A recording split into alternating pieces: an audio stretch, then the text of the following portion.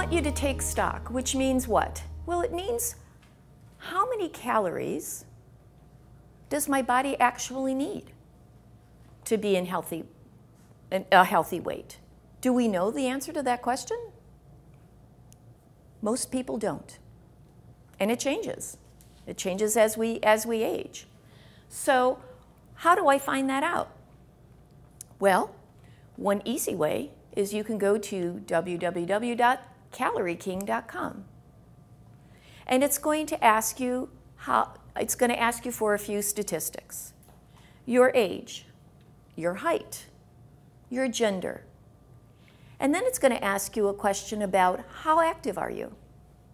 Are you lightly active, moderately active, highly active? And then it will calculate for you how many calorie range you should be staying in on a daily basis. Seems to be an important number to know, doesn't it? Our body knows. Our body knows exactly how many calories it needs to be nutritionally sound. No question about it. And it's all different. We're all different, but it knows that. So if we knew that, and we added maybe 300 calories to that so that we can work out and do our daily activities and burn, we would stay in healthy body weight. So that's our goal.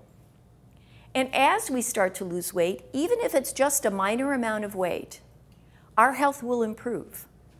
So if we are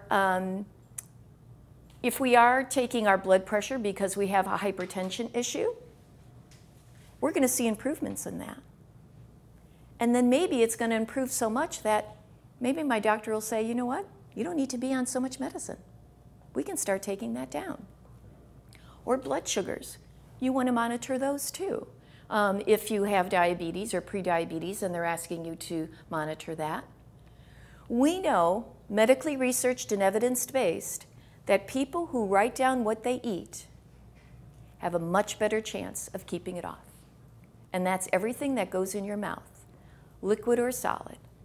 When you do that, you become very aware of how much you're eating and the calorie counts of how much you're eating. We'll talk a little bit about how you can take that food diary and put it into a section that will help figure out for you how many calories you've taken in by just writing down what you've put in your mouth.